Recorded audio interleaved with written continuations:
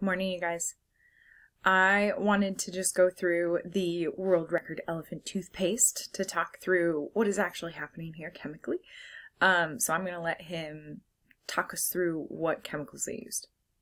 So for that reason, we decided just to put all the numbers to rest and just go insanely big. So for today's experiment, we're using 625 liters of 35% hydrogen peroxide. Okay. He said 35% hydrogen peroxide, that H2O2. Notice the hydrogen is a nonmetal and the oxygen is also a nonmetal. So when we put two nonmetals together, that makes a covalent bond.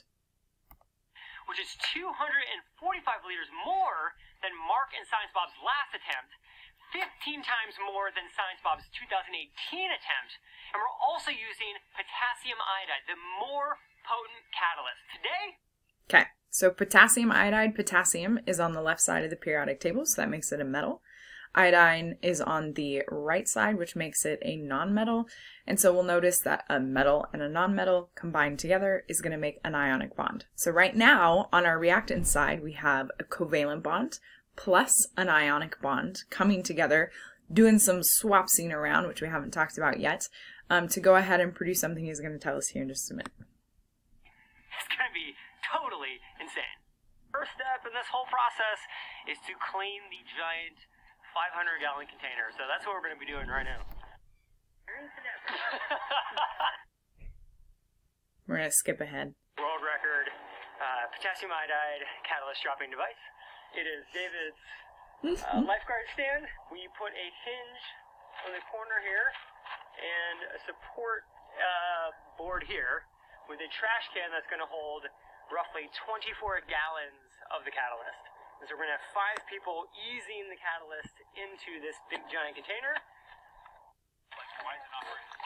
Okay, so notice that they're putting in soap and food coloring dye. That is simply to go ahead and make it so that you actually have elephant toothpaste. Because if you just put potassium iodide and hydrogen peroxide, 35%, right, super concentrated. Well, it doesn't seem super concentrated, but 35% is super concentrated. It'll burn your skin with that. It's so reactive. And so what they're doing is putting the soap in there and the dye to go ahead and make it pretty. And then the soap actually is what traps the oxygen that is being released when you go ahead and combine hydrogen peroxide and potassium iodide. What happens is hydrogen peroxide naturally decomposes very easily so that you have water and oxygen gas. So it's very, it's going to happen anyway, eventually. It's just this way faster when you add a catalyst. Catalysts simply cause a reaction to go faster.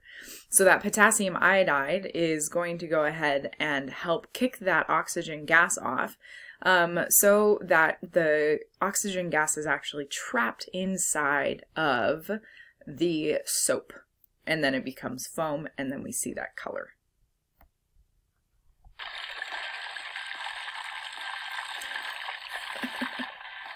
So much dye. See, it's already foamy right now, just because of the soap, right? And there's the potassium iodide, our catalyst, to go ahead and increase the reaction rate, the decomposition rate of hydrogen peroxide. And so this is a very exothermic reaction as well. So we're going to note that when they mix, you're going to see a lot of steam coming off of it.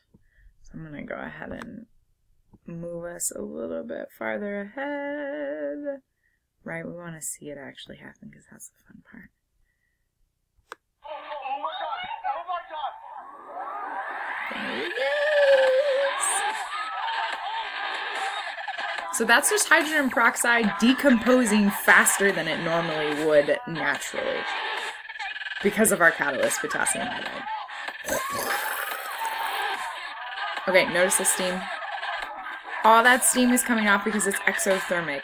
It means it releases heat when hydrogen peroxide decomposes. So actually, if they had gotten caught in the foam, they would have burned themselves. Probably pretty badly, actually. This is hot. Oh my God! That's all just a hydrogen, not hydrogen, oxygen gas just coming off. That's it. Alright, thanks guys. Oh, yeah.